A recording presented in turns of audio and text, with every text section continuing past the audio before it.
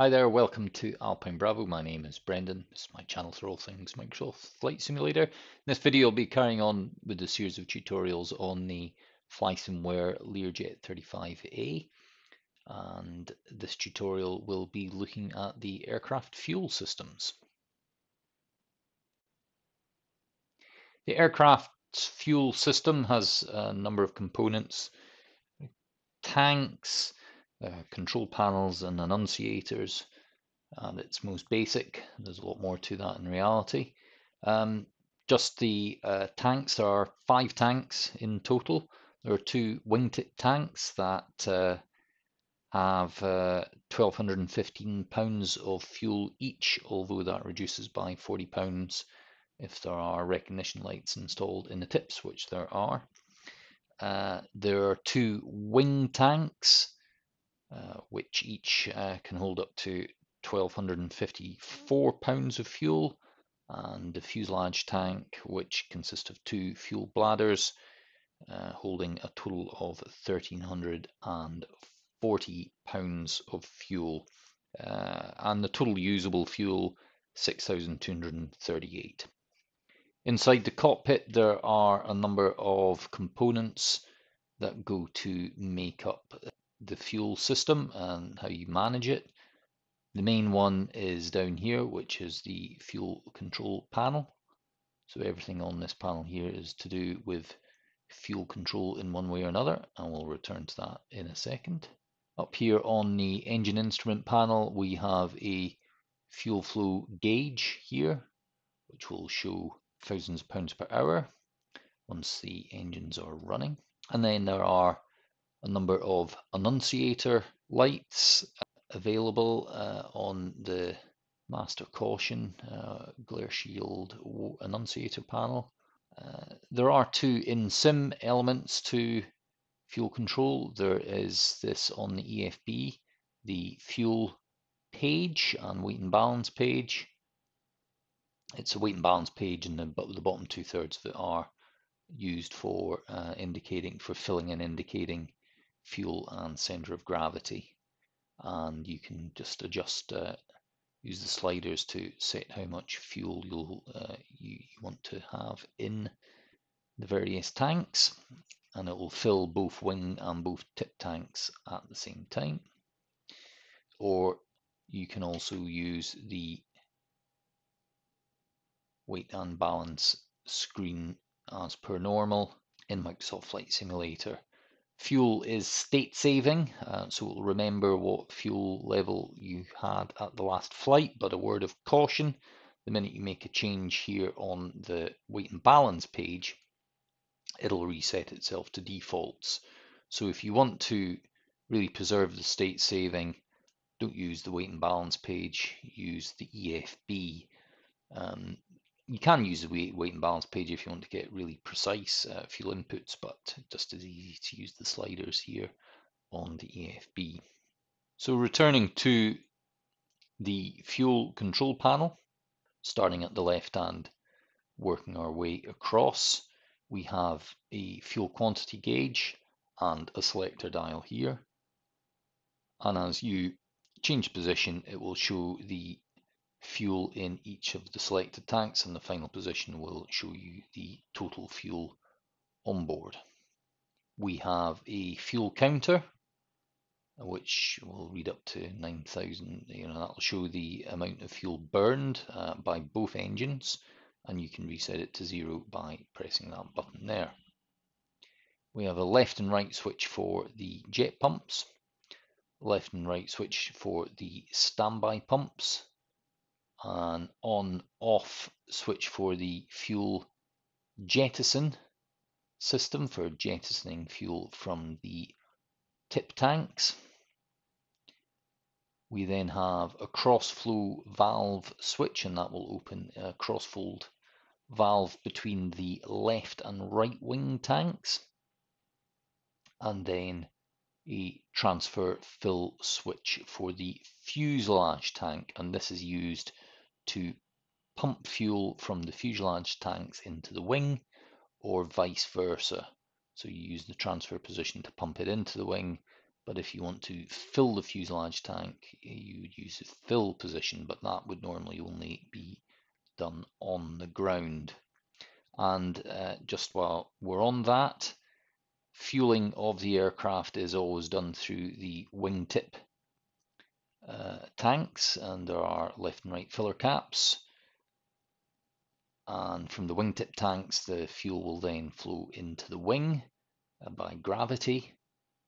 However, if you need to get the fuel from then the wing into the fuselage tank, and that's when you would use the fill function here, which will turn on a pump, open up the cross-flow valve, and allow fuel to flow from the wing into the fuselage tank. As I say, not an operation normally performed in the air unless you had some center of gravity issue that meant that you needed to get some more weight aft. In flight, fuel is always taken by the left engine from the left wing tank and the right engine from the right wing tank. The engines cannot draw fuel from the opposite wing, so they're largely independent systems. However, there is a cross-flow valve here, which is here, and you can use that if there is a fuel imbalance situation. Say you're operating on a single engine. So what you can do is you can open that valve there, and then if, say, our left wing had more fuel in it than the right wing, because we were only running the right engine, had less fuel, you would then turn on the left standby pump with the cross-flow valve open, and then that will transfer fuel from the left wing to the right wing. And that would need to be monitored carefully through the fuel selector gauge here to make sure that you then don't go too far and end up with an imbalance in the other wing. Fuel will, as I already mentioned, flow by gravity from the tip tanks into the wing, so it's not unusual when you're topping up the aircraft via the EFB or the weight and balance screen to see the values start to change, because that's fuel flowing from the tip to the wing. So say you'd only put in 50% wing and then you decided to put in 100% tip, well, that will naturally start to flow from the one to the other. And let's see that in action. So you can see it's starting to go down. I set it to 100, and just gravity is now starting to allow it to flow from the tip to the wing tanks. Fuel is only drawn by the engines from the wing tanks, never directly from the tip tanks. So fuel will always be consumed from the wings tanks first, and the sequence would be wing tanks, then tip tanks, and then fuselage tank. But the fuel will not go from the fuselage tank to the wing tanks automatically. If you want to do that, then you have to engage the fuselage tank transfer pump. And that would simply, you would make sure that both standby pumps are off, because this pump will not energize if those pumps are on, I should say, either of those pumps are on. Make sure that the cross-flow valve position is closed as well, and then just click that into the transfer position. An amber light will come on briefly to indicate that the valve is in transit, and then fuel will start to be pumped from the fuselage tank into both wing tanks simultaneously. This, when you operate it automatically, opens a valve in the fuel manifold, which is why you don't need to set this open. On this model and some models, there is a gravity line feed as well for the fuselage tank. That's not present in this model. So it's good advice that if you're on a long flight and you've required to take fuel in your fuselage tank, to start to transfer that to the wing tanks in good time. But there's no point in doing that until Well, it won't happen until all the fuel in the tip tanks has been consumed and you've got about 700 pounds or so of fuel in each wing tank, because then there's sufficient differential to allow the fuselage tank to start to pump in. It won't start to top up the wing tanks until there's space in the wing tanks. And once that pumping operation is complete, you should reset the transfer switch to off to preserve the motor. Be careful not to put it in the fill position though, because then you'll start sucking fuel out of your wing tanks, because fuel in the fuselage tank is no good. It's not accessible to the engines without you doing something about it. Obviously, that also has an impact on the center of gravity of the aircraft as well, but not a big one. The final control that we have here on the fuel control panel is the fuel jettison. Jettison only occurs from the tip tanks. You don't jettison anything from the wing tanks. When you place that on, it basically illuminates amber and it will start to, it opens a valve and allows fuel to drain out the back of the tip tanks. And there's a design that will basically evacuate the entire full tank within about 5 minutes, which will be quicker if you adopt a nose up attitude. Why would you want to jettison fuel? Well, the maximum landing weight is significantly lower than the maximum takeoff weight. So if you did take off and you had a full load of fuel and for whatever reason you needed to return or land more quickly because of some problem, then you're going to have to either fly around and burn the fuel or much more quick to jettison it. I should also mention the jet pump controls here, left and right. There are 4 jet pumps in total, one at each tip tank into the wing, and then one in the wing itself, where the engine, close to where the engine draws the fuel from the wing. And jet pumps are basically non-electrical pumps. They use pressure in the Venturi effect to achieve fuel pressure. Basically, these should remain on at all times. There are some circumstances where you'd want to turn it off, but not in any normal operation. And these should normally be on. If you're starting cold and dark, these should be in the on position, but you would check to make sure that they are on and remain on. And also, when starting an engine, the standby pumps will be turned on to provide a fuel boost, but that is done automatically during the engine startup sequence. There is no need for you to operate either of these switches. These are only used if you're trying to transfer fuel from one wing to the other.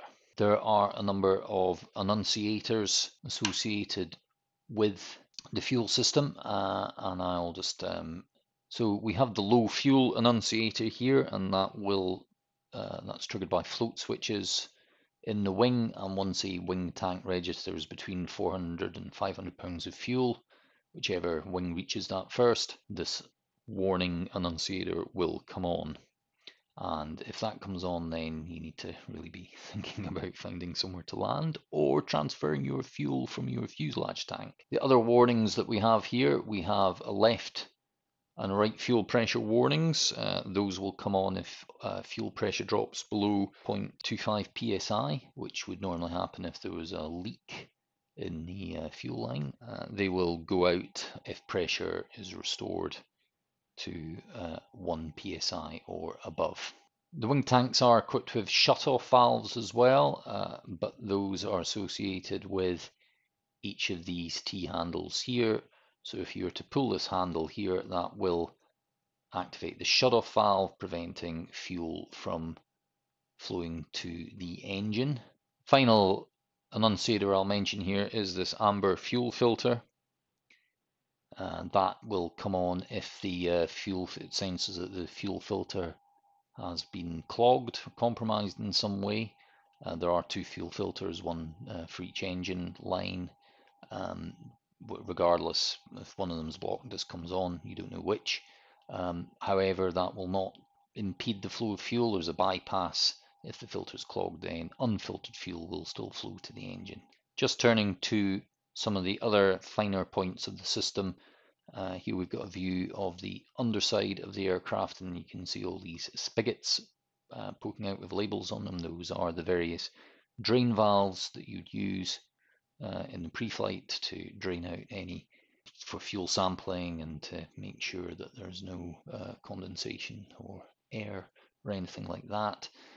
And venting is achieved. There are two ram air scoots, one for each wing, that vents the system and maintains pressure for the fuel. And it's also worth saying that the actual motive fuel flow that keeps, creates pressure within the system and allows the jet pumps to operate from the tip tanks and then at the engine supply. It actually comes from the engine itself. So once the engine's up and running, you'll start to get fuel pressure, and that's why before the engines have been started, you will get low fuel pressure cautions here, as we have at the moment, but then they'll extinguish once for each engine once you get each engine going.